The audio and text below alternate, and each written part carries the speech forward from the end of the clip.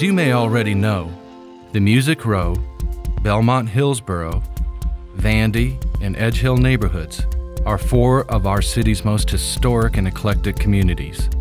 Steeped in creativity and progressive thinking, these neighborhoods continue to grow and thrive, setting the pace for the greater metropolitan Nashville area. Sitting on the corner of Music Square East and Grand Avenue, Belmont Church has long been an established participant within all these communities. The property which Belmont Church is built upon was originally purchased in January of 1911 and soon hosted a revival tent meeting.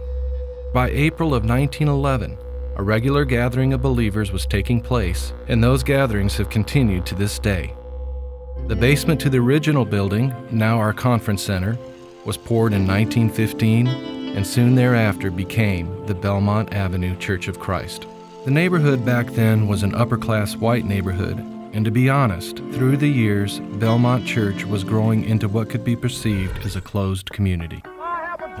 When the social and racial unrest began to sweep across the nation in the early 1960s, many churches in the vicinity sold their property and migrated to the suburbs.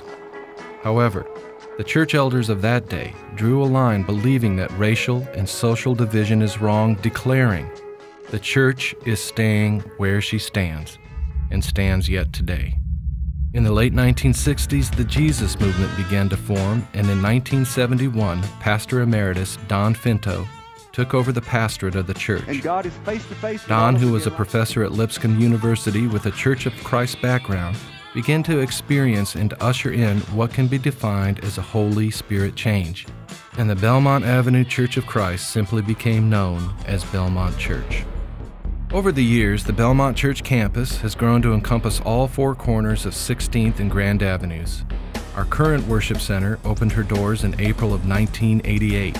With 100 years behind us, it is with great joy and expectancy that we look forward to the journey God has for Belmont as we embark upon our second century together as apprentices of Jesus.